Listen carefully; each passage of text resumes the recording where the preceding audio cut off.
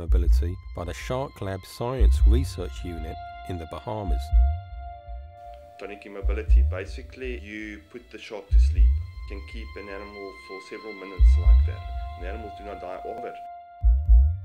We have not been able to put a white shark in Tonic Immobility, but that can be achieved. It would be a very, very good thing, I think.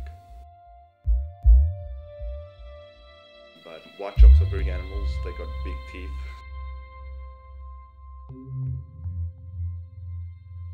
So everybody that's got an idea about it, it's baby steps.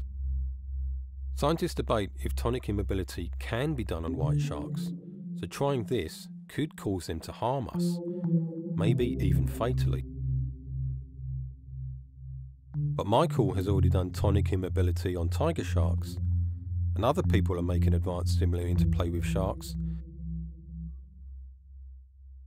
such as shark operator Eli Martinez with his skin touch method on tiger sharks,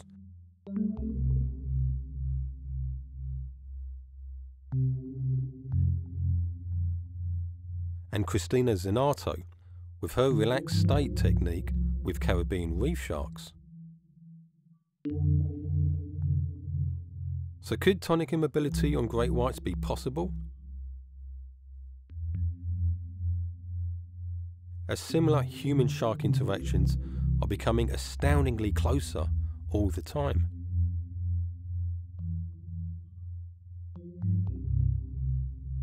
But if Michael can do tonic at least on smaller great whites, then this may be healthier for them, being a safer way than other methods to retrieve their blood and other samples.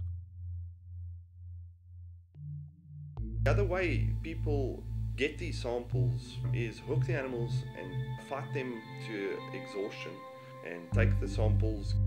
Most of the animals seem to die from its lactic acids, and it forms basically diabetes and dies.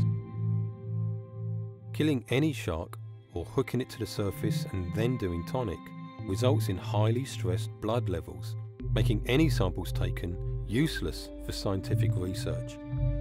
But tonic methods could allow white sharks to be used, even for our betterment.